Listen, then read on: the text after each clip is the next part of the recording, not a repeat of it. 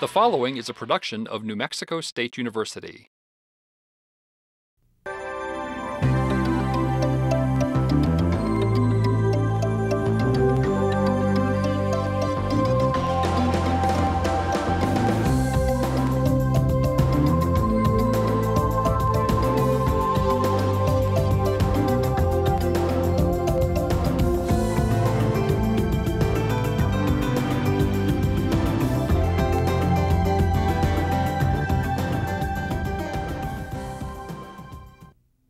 Welcome to another edition of Vegetables in Great Abundance, or VIGA.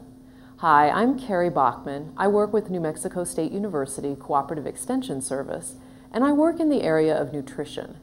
Now, I've had an interest in a long time in healthy fruits and vegetables, and one of my favorite places to buy those is at the farmer's market.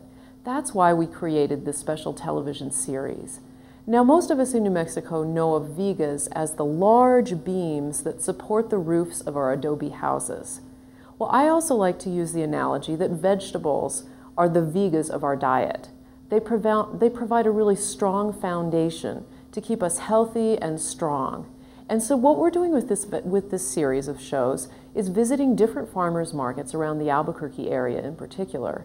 We go to a farmer's market one day, and then the next day I come back here to the studio and prepare the items that I've bought there into a very simple, fresh, delicious, and healthy dish. Now, don't worry if you live outside the Albuquerque area. You can call the number on your screen, and they can tell you exactly where your closest farmer's market is. We've got farmers markets all over the state in New Mexico, and they're across the nation as well. It's really becoming a popular way for people to get out into their communities, meet the people that grow food, and have a personal connection with that food. I really encourage you to use this opportunity during this time of year to visit your farmers markets. Now, today what we're going to be featuring is a special dish that we actually don't eat much of in New Mexico. It's called raita, and it features a starring role for one of our favorite and most abundant summer vegetables.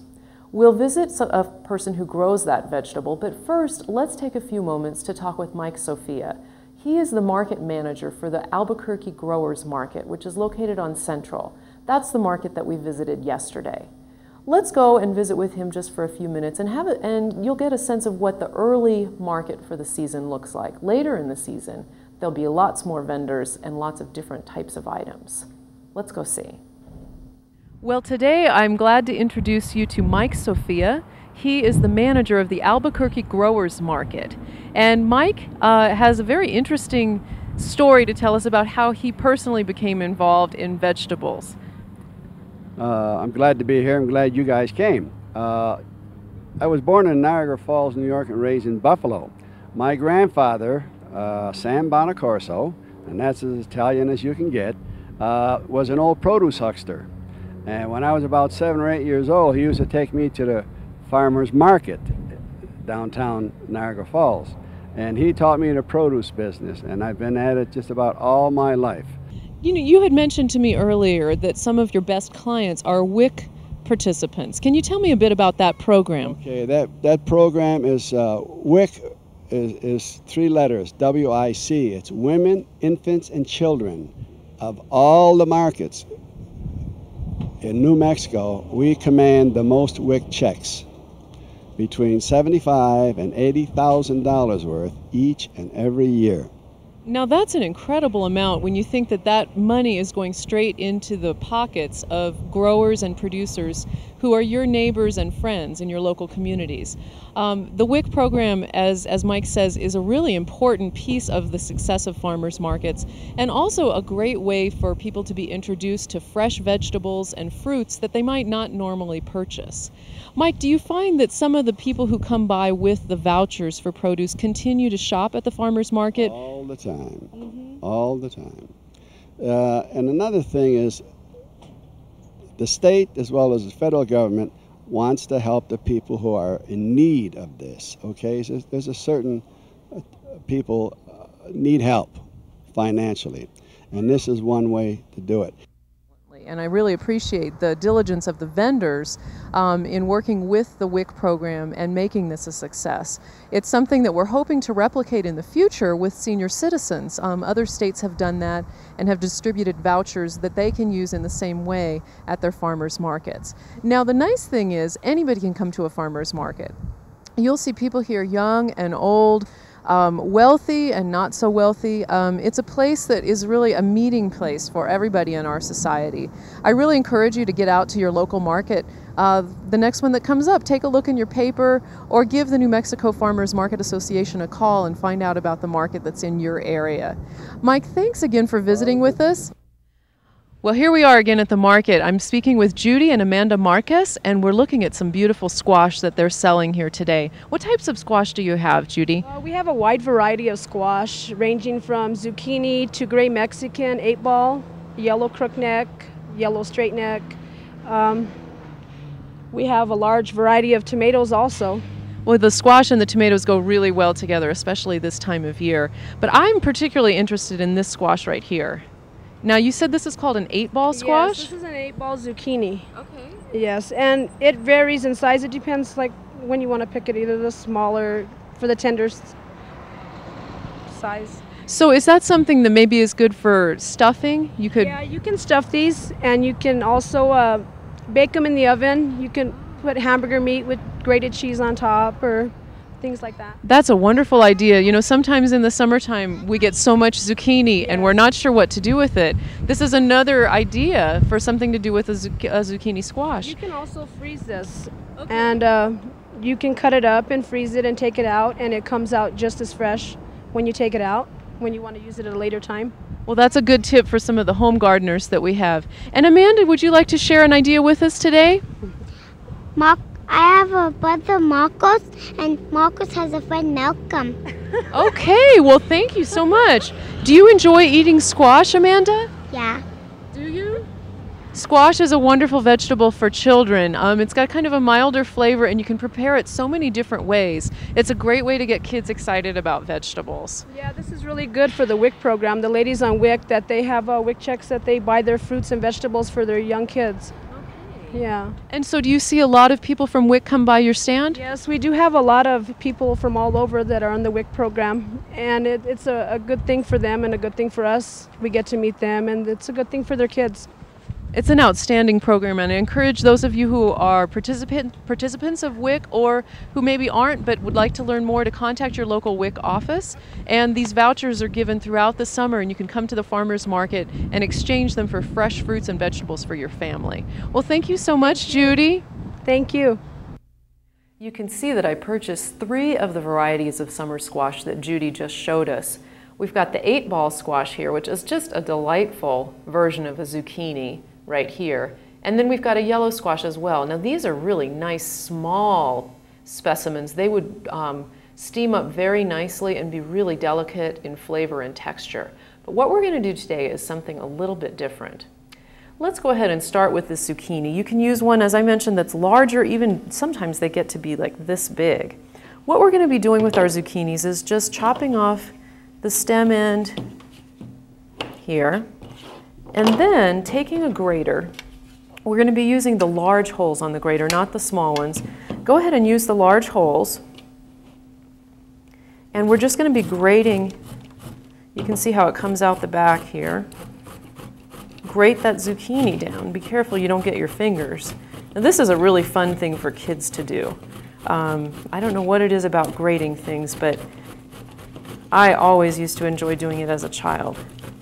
Now you'll see that there's a fair amount of liquid coming off of this zucchini, which is okay for this recipe. A lot of times when we grate raw zucchini, they'll call for a step where you actually put some salt on it, let it sit for a little while, and then you squeeze out the liquid. In this case, it doesn't really matter, and that's one of the things that's so nice about this recipe. It's foolproof. You don't have to go to a lot of extra work. You don't have to seed the vegetables. You can just grate them raw just like this. Now, you were going to ask, how much do I use? Well, it doesn't really matter. That's one of the other good things about this recipe. Use as much squash as you have or as you want to use. We'll go ahead and just continue grating up this green zucchini here.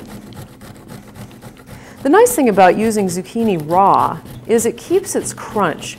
Sometimes, you know, we steam it maybe for calabacitas or for other dishes, and it's really easy to overcook zucchini. I'm going to use one of these nice little yellow squashes, and you'll see that adds a nice bit of color difference here to our grating. See, that yellow texture just shows right through. And of course, since it's a summer squash, we don't have to worry about peeling it like we would a winter squash. This is a totally edible, soft skin.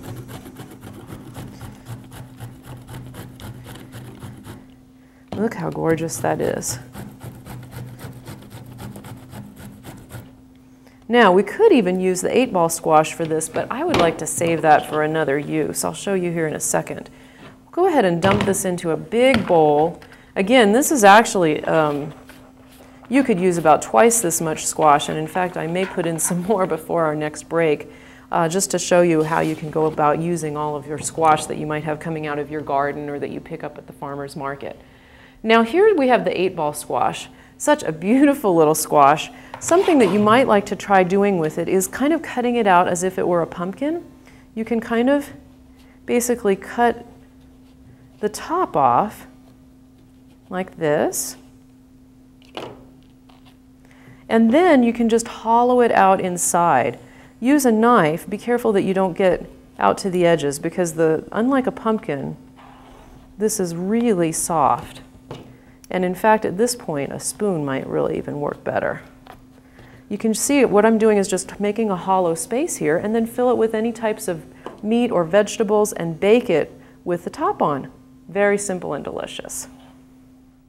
Often you come to the farmer's market and you think you're going to find fresh vegetables and fruits. Well, you'll find those in abundance, but in New Mexico you're also going to find a lot of dried vegetables, particularly chilies. And we're here with Pat Luna today to visit a little bit with him about a particular variety of chili and how they process it into the dried form. Pat, tell us, what type of chili do you have here? Well, I got chili piquin here. It's green in the plant. We pick it up red. We dry it, sun dry. Instead of machine dry, it's sun dry. That's the best. The sun dried really does make a difference, doesn't it? Yeah, it sure does. Yeah. And so you dry your chili in the sun, and then what do you do with it? Actually, we bag it and then we grind some of it. And let's show you the viewers here some of this. This is what you call a crushed piquin, right? Yeah. So this is a little coarser grind than if you were looking at a very sort of a powder, right? And then we got the powder. Yes. We got the powder too, so. And you see this is a Chimayo chili, so this is a slightly different variety. I'm really excited to see the piquin here because this is something I don't often find at the farmers markets, at least down in Las Cruces. And what do you like to use piquin with? I mix it with my red chili, the one I blend. Or you could sprinkle in eggs, breakfast eggs. It comes out real good. Not very much, it's very little. It gets really hot. So. Well, it's something that I really appreciate being here in New Mexico. Such a great variety of chilies, and they're all grown right here in the state. And as you can see, these are dried in the sun. They're hand ground with a hand grinder. You can't get anything more homemade and more delicious than this type of chili. Thank you so much, Pat, for sharing your expertise with us. Oh, you're welcome. Well, you can see I've purchased some of the crushed piquin from the vendors that we visited with just yesterday. And I've also got some other varieties here of chilies to just talk with you all a little bit about. Those of us in New Mexico are more familiar with chilies probably than anybody else in this country. But even sometimes we get used to eating the same types of chilies. And so I'd like to kind of expand our repertoire just a little bit. Now, I know you all are familiar with this chili right here. This is the Anaheim or New Mexico style green chili. And this is what, of course, goes into our famous green chili sauces and stews and that type of thing. Now, once this is dried, it ends up looking a bit like this. This is a slightly smaller version, but you end up with the red chili. So green and red both come off of the same plant. Now, the piquin that we saw yesterday that Pat was showing us, and I unfortunately forgot to get a little whole pepper to remind us what it looked like. It's a much smaller pepper of about the same shape, but really about like this long in the red dried version is how we saw it. Now, when it's crushed, it comes out looking a bit like this. And you can see this is obviously something that was crushed by hand through a hand crusher. Look at the different textures you've got here. And that's one of the things I like about homegrown chili. It's not something that's extremely uniform that comes out of a jar that you might buy at the supermarket. This is the real thing.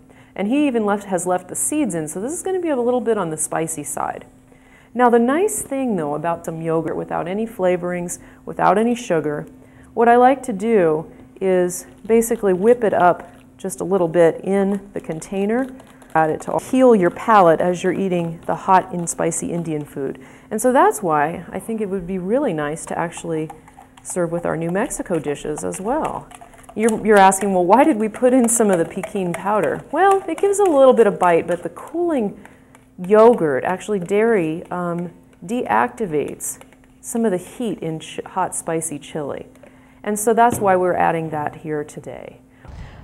Well, here we are at the farm stand once again. I'm visiting this time with Pat Luna, and he's going to tell us a bit about some of their dried products. Pat, what do we have here? We got oregano here. We plant it, raise it, and dry it, and grind it. Now, is that a pretty intensive process, it sounds like? It is, yeah. It's a lot of work, but it's really good for great chili. You blend your chili, put some of this, you could put caminos, cilantro, oregano, any spice you like, you put in there. It'll come out real good. Now, I hear from your daughter that you're actually a real expert in terms of making salsas and that type of thing. Tell us, do you have a secret you'd like to share with our audience? What makes a good salsa? It makes you add your spices, blend your salsa, and I add a kind of tomato juice on it. Okay. Well, I put a lot of garlic, fresh onions, a little bit of celery, and your yellow hot jalapenos, and your tomatoes, you blend them, a little bit of pepper and salt. Well, that sounds like a wonderful recipe. And I hear that a little bit later in the season, you'll actually have some of the yellow hots and jalapenos here at the market stand. That's right. But for now, we can actually come and enjoy some of this wonderful oregano. Now, how should I store this in my house? You can freeze it or put it in your refrigerator. It won't get spoiled. Okay. So. Well, and it's really nice to have some home New Mexico grown oregano. This has such a wonderful flavor, and it will really add a lot of taste to your dishes like your pozole, your menudo. Some of the dishes that we tend to eat a lot in New Mexico, a good homegrown oregano makes all the difference. So I encourage you to go to your farmer's market and see if you can find some today. Thank you so much. Thank you. So here we have our ingredients for our raita. The yogurt here on top, you can see the chile piquin, and then the zucchini underneath. Actually, cucumber is a very common vegetable that you would use in a raita. Now, we've just visited with Pat at the farmer's market about our final ingredient. This is some of their delicious oregano, and I can tell you the whole entire studio smells like oregano at the moment. You can see, looking at this close up, that this is a different type of oregano than what you'd normally find in the grocery store bottled as oregano. Look right here. These are the little tiny flower pods. And this is actually Mexican oregano, which has a very distinct flavor. And that's why I was so excited to see it at the market yesterday. This is not something you can easily buy at the grocery store usually. Now, the regular oregano that you buy is Greek oregano, and it has kind of a mintier flavor. Both types are actually related to mint. They're in the mint family. And the Mexican oregano has sort of an earthier flavor. It's much more typical of what you would see sprinkled on top of your menudo or your pozole. It's a very different taste than the Greek oregano.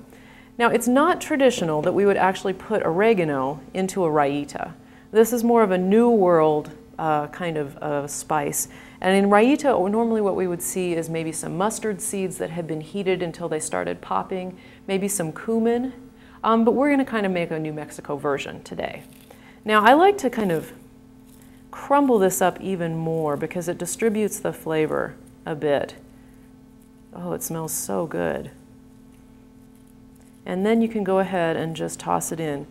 You can use as much or as little as you like, but a little bit of this goes a long way since it's so fresh. And then what we're going to do is just basically mix this together. It's going to look a little strange probably if you're not used to what a raita is. It's going to be almost like a soup texture, and that's what it's supposed to be. You would actually serve this alongside a hot dish, perhaps something spicy like red enchiladas, this would be delicious. And you can see that the actual green and yellow color from the summer squash shines right through. You can see the chile piquin. You could serve this in small dishes or as a garnish perhaps instead of sour cream. Very healthy, very tasty, and again, vary the heat of the spices according to what your family likes to do. It's best to serve this right away, but if you have to refrigerate it, just stir it up again before you serve it and it'll be just fine. Now let's go back to the market and visit with one of the market regulars. He's going to show us a very traditional New Mexico dish. My name is Joe Valencia. I live here in Albuquerque. I've been here for over 40 years. I came here from Santa Fe, and prior to that I was from Glorieta, New Mexico. We lived on a ranch. I was raised there. Me and 11 children, brothers and sisters. But we had a lot of fun. We raised a lot of beans. Well, and we have some beans here to show everybody. What is it that makes beans such an important thing in your diet and to the diets of people in New Mexico? Well, it's survival. Mm-hmm. It's survival, believe it or not. Without these things, there would have been, people couldn't have survived, I don't think. We depended on planting beans. We had several acres of them. And we raised beans. My father was very persistent about that.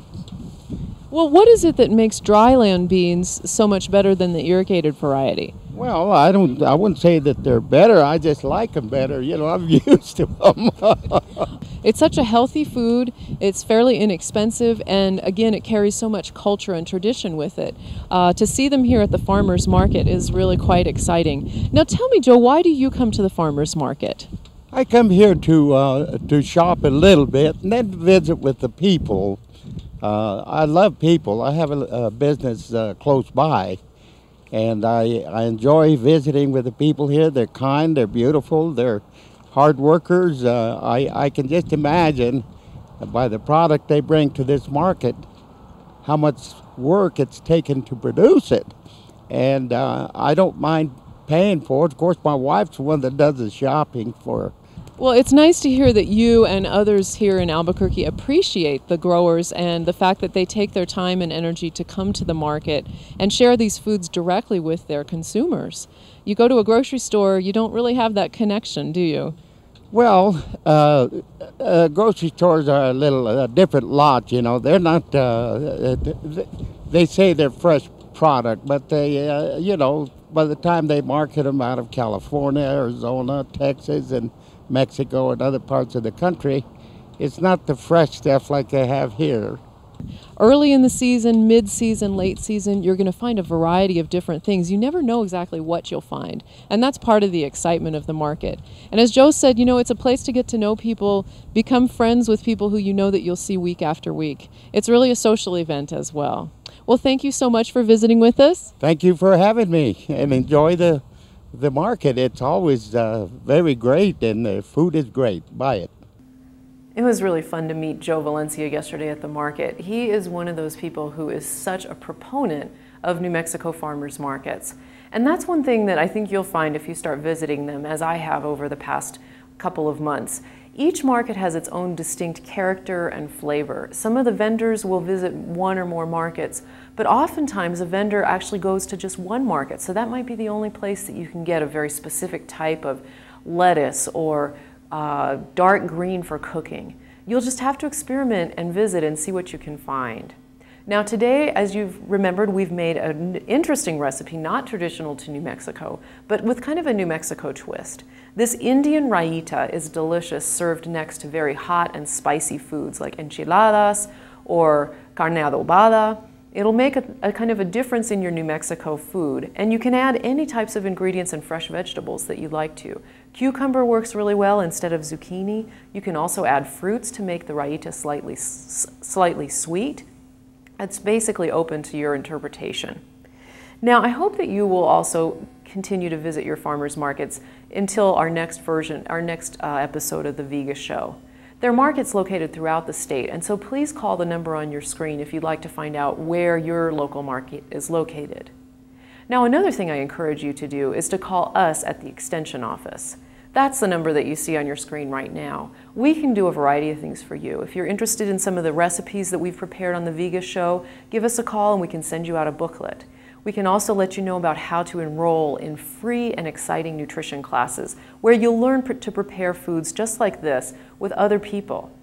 And finally, if you want to find out more about the WIC Farmers Market Nutrition Program, you can also give us a call and we can help direct you in that way as well. Well, I do hope you'll visit your farmer's market. Take the kids with you. Don't take a list. Just go with an open mind and an open heart. See what kinds of things you might be able to find and invent a delicious dish or two in your kitchen. Who knows, you might find a new favorite vegetable.